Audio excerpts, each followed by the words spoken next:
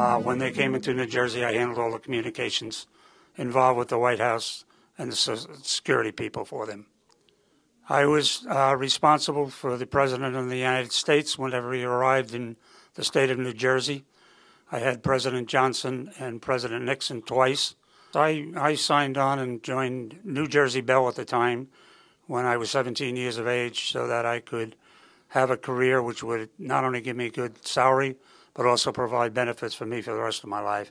I didn't expect when I retired to be in a position where I have to fight the company that I worked for to protect the health care and the benefits that are associated with the company that I worked for so many years. I provided 38 years of service to this company and was promised that I would have these benefits for life.